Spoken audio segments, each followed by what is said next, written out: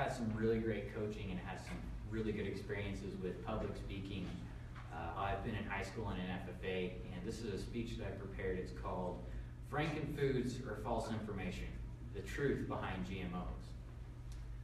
Last summer, my family took a trip to visit Yellowstone National Park. We were sitting there in the bleachers awaiting the eruption of Old Faithful when my 8-year-old brother Levi began to read the back of his snack package.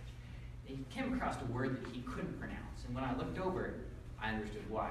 See, there on the back of that package was a brightly colored label stating that the contents of that bag were certified to be GMO-free. Well, I began explaining to Levi what a genetically modified organism was and how they're beneficial to our environment and our economy when I began to sense a disturbance in the force.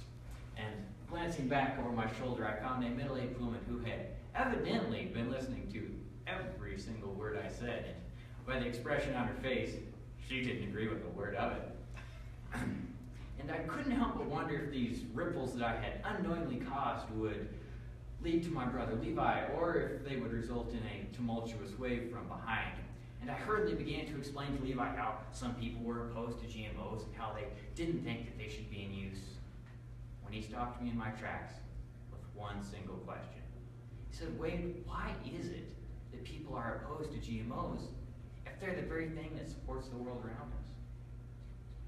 Well, that question is what brings me here today.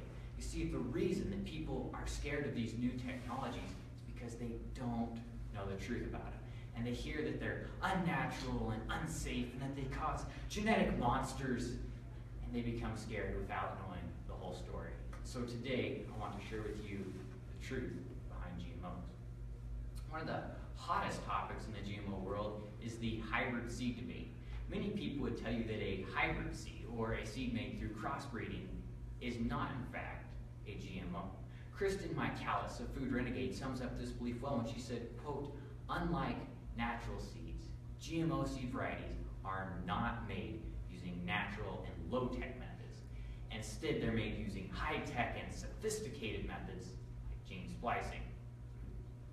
Well, to someone well-informed about GMOs, the holes in Michaelis' argument become